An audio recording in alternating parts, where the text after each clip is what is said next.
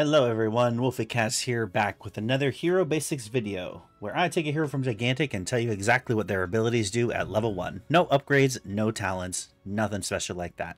This time we have Zandora the Star Knight. Zandora is a melee support hero with the tags Utility and Tank. So she's a frontliner with kind of heavy armor, as you might think looking at her, and she brings utility in the forms of various auras that are tied to all of her abilities. Before we get into that though, let's go over her stats. Zandora has 2,250 health as well as 25 armor. So she has, I think, the fourth highest, maybe fifth highest amount of health in the game.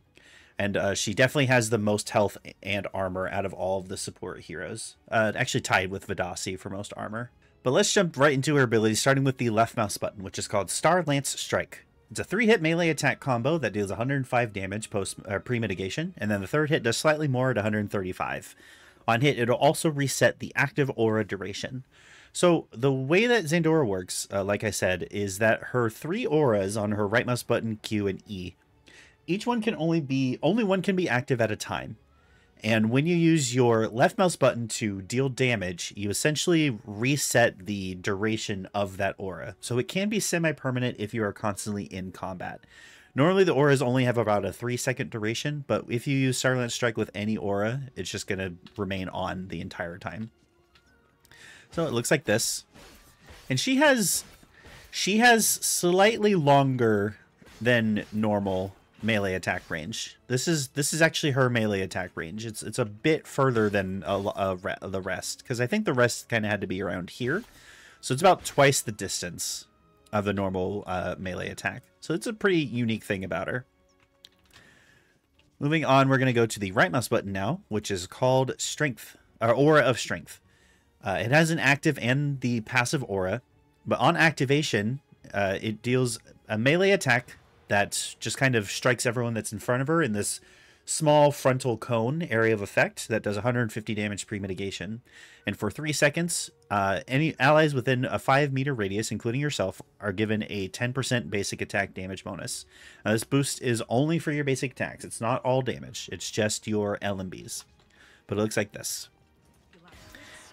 Strike on the strike in front of you that does damage, and then your sword will glow orange kind of at the hilt. And then, like I said, you know, doing your LMBs, keeping the aura active for the entirety, and then once you stop attacking, 3 more seconds will pass, and then the aura will go away. And you see you might have saw that the blue ring around where you're standing, that is the effect. That's kind of the effective area of your aura.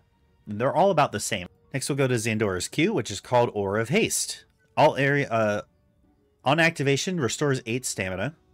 And then it activates the Aura of Haste, which grants in a 5-meter radius, boosts allies and self for 3 seconds, granting them 10% movement speed. And this aura is actually slightly unique. The buff will remain even if they leave the radius for 2 seconds afterward. So it's a 10% movement speed boost. The aura is blue. It looks like this. So very similar, kind of the exact same animation as the right mouse button, as far as the glowing effect. It's just blue instead of orange. And, you know, using LMBs will continue this effect. That blue ring around you, that's where the speed boost is happening. It's very simple. And then finally we have E, which is Aura of Life. On activation, the area will purify, which removes all debuffs on allies and for yourself, and then makes them briefly immune to all incoming debuffs. I believe it's only for a second. And then in the area, in a 5-meter radius, boosts allies and self for 3 seconds, gaining 25 healing per second. And this one, also much like the Q, the healing will remain once you leave the area for just 1 second. So 1 final tick. A total of about 4 ticks just on the cast. And this is a unique ability as well. It is the only ability in the game that actually has a Purify on a base ability. All other supports and anyone that has a Purify conditions effect is part of an upgrade. But it looks like this.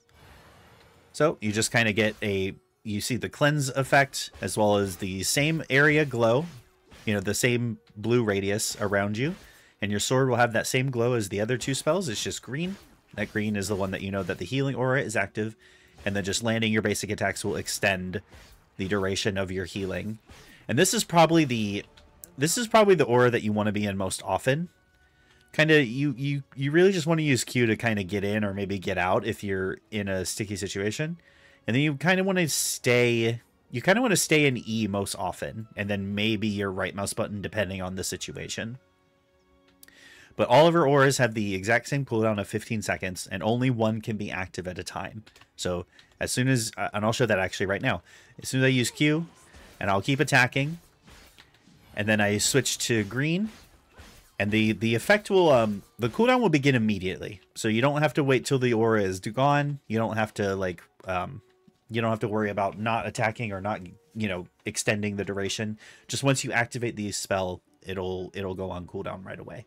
But pretty long cooldowns, you kind of want to have your auras active as often as possible, because I think a big impact comes from the fact that you can keep them up forever, and that's kind of the reason why Zandora is so healthy and tanky with the slightly increased melee attack range, because you want to keep triggering auras as often as possible. Finally, Zandora's focus is called Vow of Shielding. In a 5-meter radius, which is the same radius as your auras, allies and self are granted a shield, and on Starland Strike will store 75 shield for yourself. And it's important to know this effect here is only restore shield for yourself. Everyone else, once their shield is broken, it is destroyed. And each focus point increases the shield size and the shield duration. So shield size starts at 600, then 800 at rank 2, and 1000 at rank 3. The shield duration starts at 5 seconds, then 6 seconds, and then 7 seconds at rank 3. So this is a very good kind of turn the tide sort of focus. And you kind of want to you kind of want to use it when your enemy, like when your team gets jumped, or perhaps when you're all going in the same space. And you want to use it preemptively, because shielding is I think I explained that. I probably explained this in, which video would it have been? I explained this in a different video is what I'm trying to get at. That shielding works differently than actual. It's not a 1-to-1 ratio. Shields absorb 85% of the damage that you're taking, and then the remaining 15% goes to your actual health. So you can't use this when you're like less than 100 health, and then you'll have a 600 health buffer. It doesn't work quite that way. You kind of want to use this maybe in the middle of a fight when everyone's around half health, or maybe just, like I said, right away. But anyway, it looks like this. And I'll go over here and show it kind of as I'm taking some damage. And for a little while, I actually did not think that the shield actually did replenish. I think it was bugged for quite a while that your LMBs did not restore the shield while you were hitting, but it does actually now work, and that's really cool that it does.